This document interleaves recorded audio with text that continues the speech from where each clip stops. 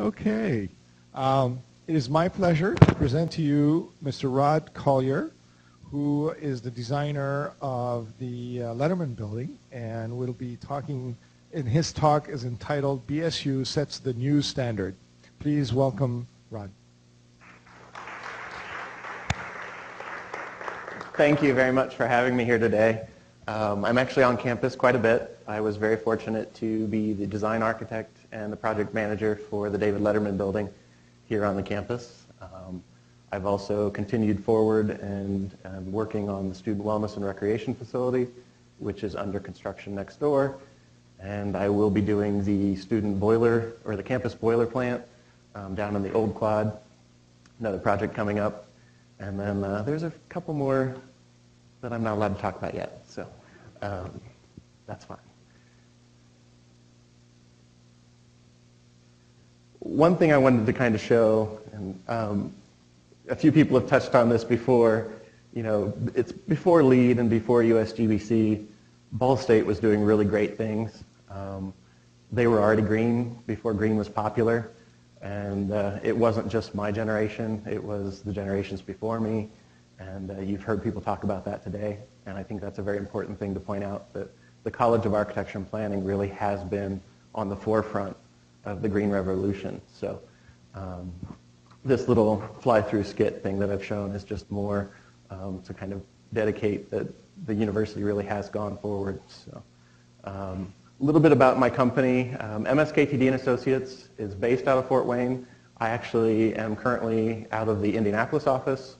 We celebrate our 30th anniversary this year, which is a pretty good milestone. We focus on higher education and healthcare, but we do have many other divisions within the company.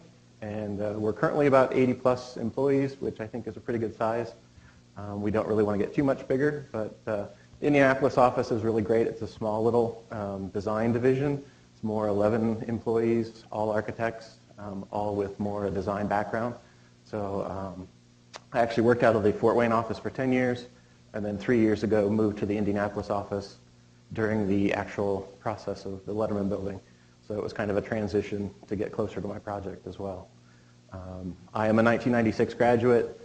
I have been with the company even before I graduated from Ball State. I was working with MSKTD, so I've been there over 13 years currently. And I've had lots of clients at many different universities, and I'm primarily focused at this point in higher education, although I do healthcare whenever I'm needed. So, my focus is primarily design. I don't typically do project administration, but the Letterman Building was just a little bit different than your typical project, so I didn't let go. Look at the timeline for the Letterman Building. Clear back in 2003, we really started going to the state for funding. It's actually even before my company was given the commission. We did the initial design proposal to go to state for funding, and then after we did the interviews, we started the design. So we had about a year and a half of design. With this being the very first LEED oriented project for the university, there was a learning curve. So we had to educate ourselves, we had to educate the university, and ultimately we had to educate the contractor as well. So all three of us really had this initial confrontation with LEED with this project. So we had a couple years of design. Clear back in the middle of 2003, SketchUp wasn't really a big program at that point, but I started using it with this project. Since that point, I've actually gone on to design and build the entire campus in SketchUp. So it's definitely a tool I use frequently, and has, I think, helped me get some of the commissions around the campus, because I do have a pretty good understanding of how this university looks and works. The bidding phase was right at the turn of 2005. We very quickly started construction in March of 2005, and it lasted all the way through September of 2007. And then, of course, at the very end, Ball State University actually adopted a new strategic plan, which will strive that all buildings should move forward with at least LEED Silver, if at all possible, which I think is just an amazing thing. From my standpoint, having worked with IU and having worked with Purdue, they are definitely behind the curve when it comes to LEED certification. The project that I'm currently working on at Purdue, when we first started that project, they wanted nothing to do with LEED. They didn't like the whole concept of having to be held accountable for something, and that to them was a lot more work than they needed to go through, so it was not even out on the table. IU's definitely come around. They are now pursuing LEED with most projects, but Ball State was definitely ahead of the curve on that one, and I think it's a great thing that the university has done. And then, of course, at the very end, the big thing, I don't know how many of you were here, but the David Letterman dedication was kind of just icing on the cake. In his style, I had to do the Letterman Top 10. Talking more about what's green about the Letterman building. The materials, obviously that's one of the typical choices you can make towards LEED. With this building, we definitely went for longevity.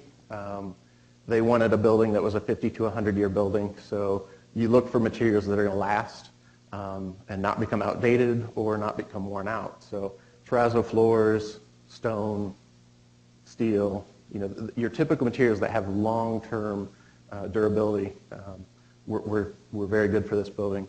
We also went for some of the green materials. The whole building is, wherever you see wood, it's bamboo. There's the whole controversy as to whether bamboo is really a green material because you're shipping it from China.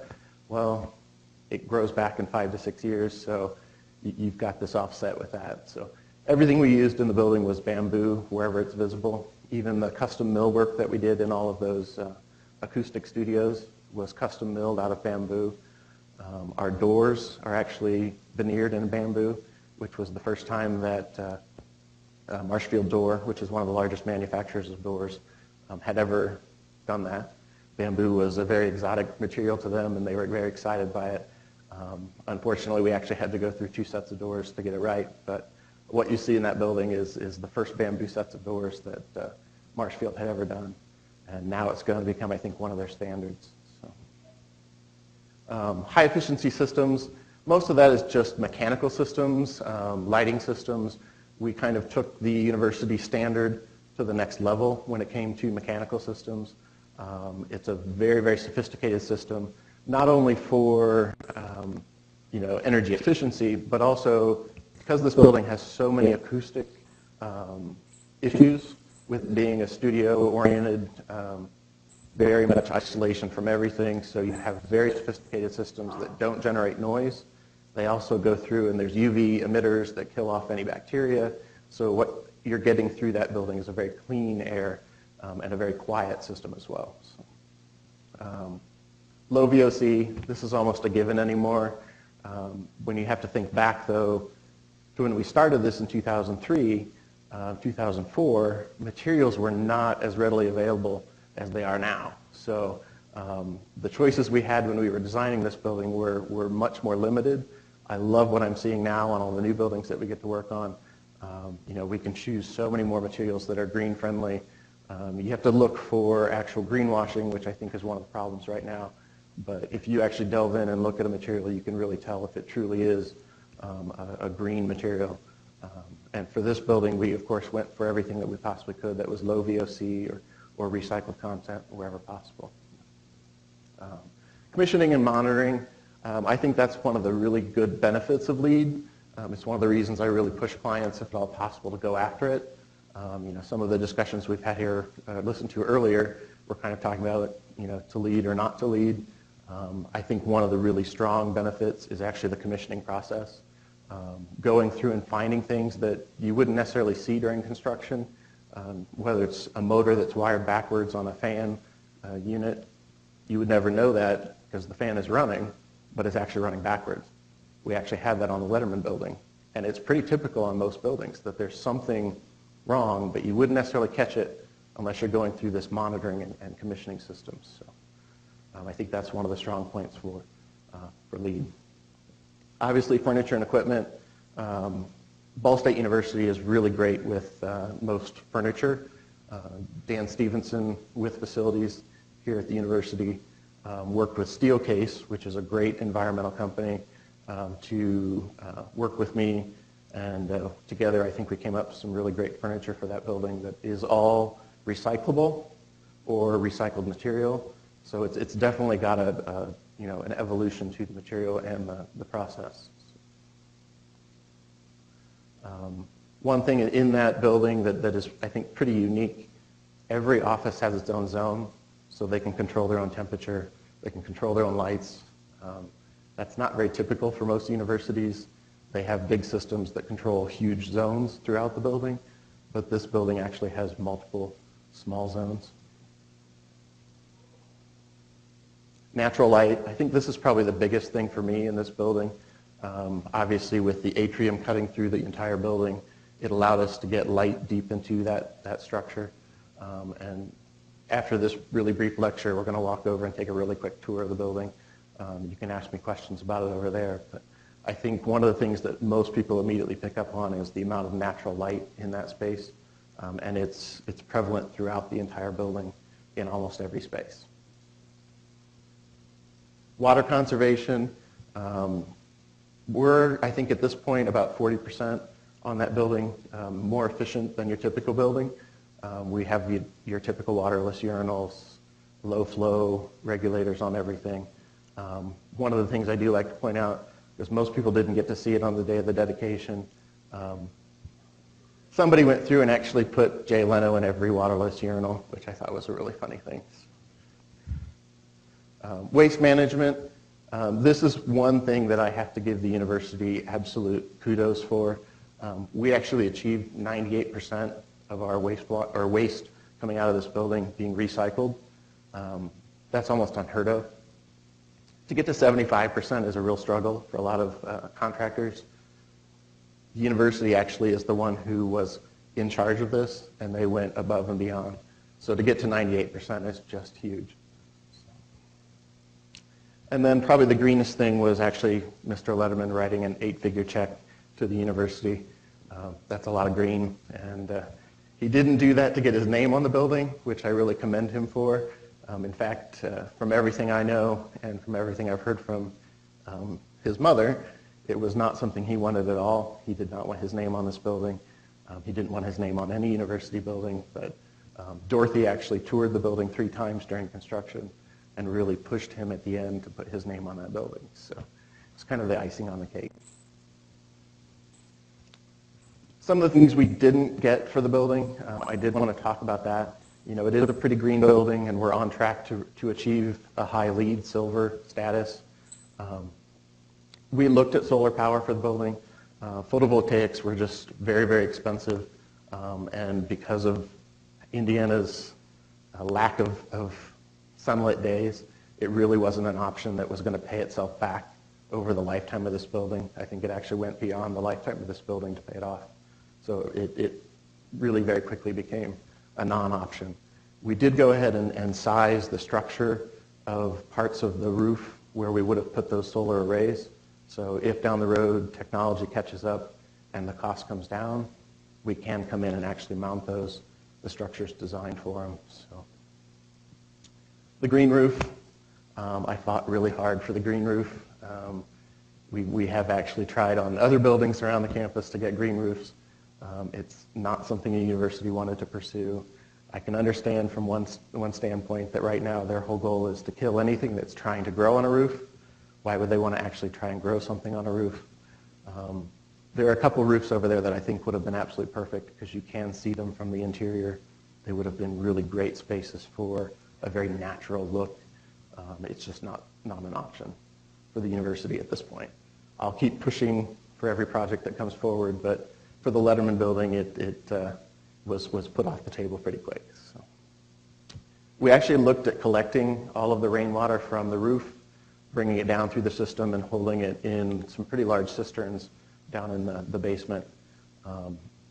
When we ran the calculations as to maintenance and treatment of the water, it was about a 102-year payoff at that point. So the university said that really wasn't economically feasible, and I can understand that. So because of how tight the site was, we really didn't have a lot of options putting it anywhere else, so I can understand why they didn't want that in the building. So. Composting toilets, we actually looked at that. We got the waterless urinals, and I'll say that we barely got the waterless urinals, but we actually did look at composting toilets, which would have completely eliminated a lot of the water coming out of this building. Just the word composting completely took it off the table for the university. Even though we looked at some universities that have done it out in the Northwest and have done it very well, Ball State really wasn't quite there yet. So. Recycled brick, we have some brick on the interior that actually acts as kind of a thermal collection. The sun comes in, heats them up, radiates it out overnight. We originally were going to use all recycled brick on that interior wall, but recycled brick really isn't very consistent in appearance. So when we did the mock-up during construction, it was very quickly deemed that that was not a material that they wanted on the inside of the building. So recycled brick comes from many different buildings. You end up with 10 different colors and 10 different sizes, and so it just really wasn't something that looked polished and clean like the rest of the building. So that was taken out of the equation. One thing I'm just really going to quickly show, I worked on this project for 4.5, 5 years of my life. It pretty much consumed me, and I love this building. So during my slow Letterman days that I was working on this, I actually also decided to go ahead and design my own house and build it. This is a cover of a magazine that the house was on. But I took a lot of the same principles I learned through the Letterman experience and put them into my own home. So a lot of the same materials were used, a lot of the same solar orientation, things that I factored in throughout construction. I actually learned how to do this for my own home. So there was just a whole series of quick little photos that I wanted to show and kind of say, you can even cascade this down onto a much smaller scale and pull things in that you typically wouldn't use, but I used commercial carpets, I used low VOC paints. I actually had a builder that was green friendly, understood the whole concept. This was before LEED actually had residence or the LEED home category. I would have loved to have done my home and actually had it go through LEED home, but they were just starting. It started right after my home was constructed, so I missed it. The reason I pointed out is the American Institute of Architects in Indianapolis is going to have the house on their tour on October 4th and 5th. So if you can make it to Indianapolis and want to see the house, come on down. There's actually 8 homes on the tour that day, so it's a pretty exciting tour. So with that, if you want to ask some questions, we can answer them here, or I can take you over and show you the building. Are there any questions?